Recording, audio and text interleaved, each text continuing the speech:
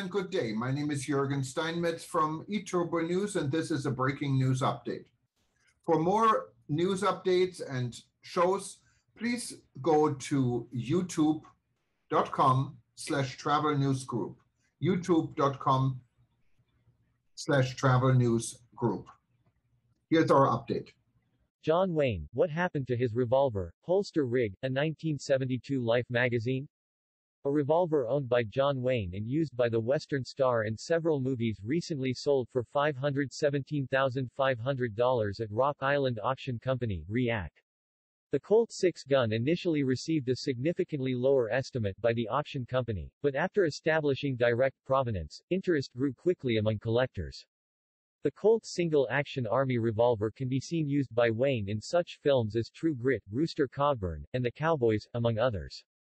Included with the revolver was Wayne's holster rig, numerous authenticating documents, and a 1972 copy of Life magazine. The Life magazine had Wayne on the cover wearing both the rig and gun.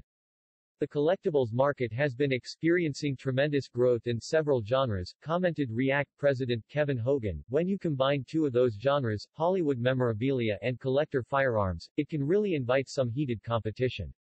We're very pleased for our consignor and thrilled that our buyers trust us to authenticate these fantastic items. Growth in the collector arms market continues to mirror the high sales numbers seen in the retail sector. The auction in which Wayne's Colt revolver was offered was added to RIAC's calendar to meet growing demand.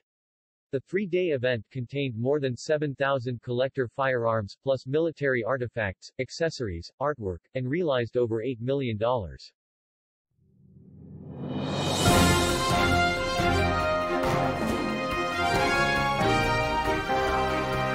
Thank you for listening to our news update. There's more on youtube.com/travel news group, or you can read us, of course, in going to our news portal at eTurboNews.com or travelnews.online.